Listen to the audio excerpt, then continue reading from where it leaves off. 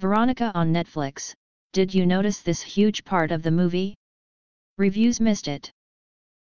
Veronica has been a runaway horror hit on Netflix, but did you notice what one viewer has described as a big point of the movie that critics missed?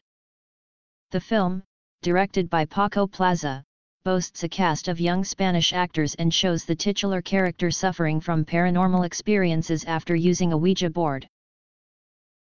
It's consistently terrifying, but writing on Reddit, one viewer, uscmex, has put a Latino perspective on it and highlighted some elements that casual viewers might have missed. In a post that has had a great deal of upvotes and comments, they wrote, "If you went to Catholic school you would appreciate the attention to details. None of the girls had on makeup, nor did they have nail polish, the looser girls had hiked up skirts etc. There are some reviews out there that miss a big point of the movie. Veronica has not had her period. She fantasizes about her neighbor, dancing, singing, making out. She feels that she is treated like an adult, raising her siblings, but in actuality is still a child.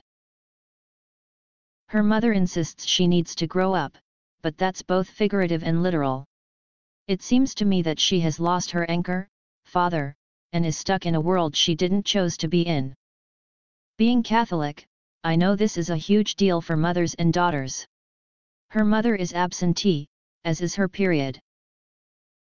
They added, "She also feels overwhelmed, that dream sequence where her siblings are eating her personify this feeling. The ending is great but not the best. The setup that she herself is the demon terrorizing her family was only really explored at the end.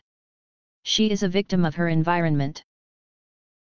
Her father passes, her mom is absentee, she has to take care of her siblings, she fantasizes of a world outside her apartment, and she lost her friends. Remember she says to her mom, 'It doesn't come when you're home.' This a clear line of what's real and what isn't.